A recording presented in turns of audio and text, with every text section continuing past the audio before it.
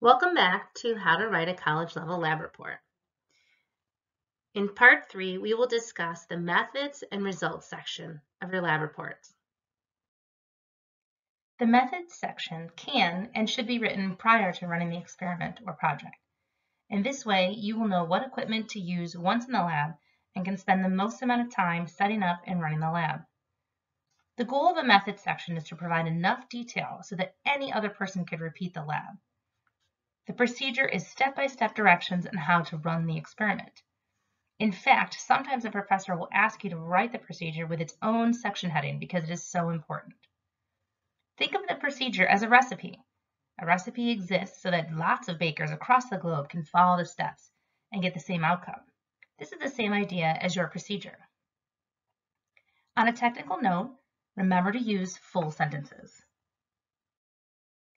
There are generally two formats for writing a procedure, numerical and paragraph. Here is an example of the numerical format. The procedure is written in full sentences, and each step is written in order of how the experiment ought to be done. Notice the details, measurements, and settings included so that every single step, every question that someone else might have about running this lab is answered.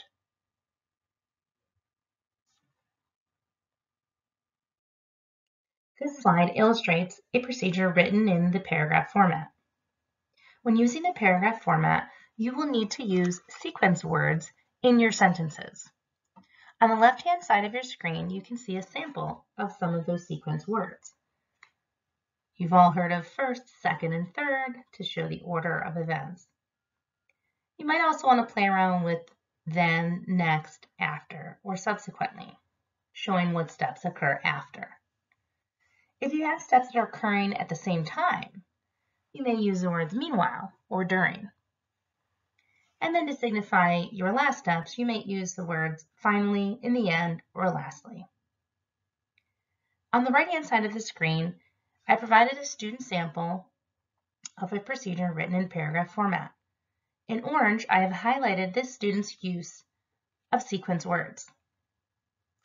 Remember, you can use either the numerical or paragraph format, but both do use full sentences. Beyond the procedure, you may be asked to list the materials used separately. This slide provides an example of what that might look like. Take a moment to read over this sample.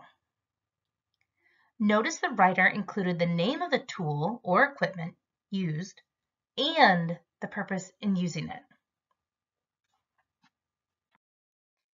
The results section of your written lab is written after you've completed the experiment.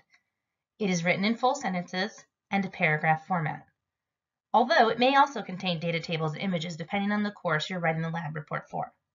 For example, you might include an image of a machine for engineering, a data table for biology, or a graph for a math lab. But the most important elements to include in your results sections are those that answer the questions why, how, and where. Why was the experiment performed? How were the results obtained? And where can we see the results? Here's an example to show what you might put in the results section. Here I have color-coded the responses to why, how, and where in the student response. Please take time to pause the video to review. Here is an example of a table and image that might be included in the results section. Of course, you may be asked to plot a graph or model in your results section. Make sure to consult with your professor for the preferred format of your results section. This concludes video 3.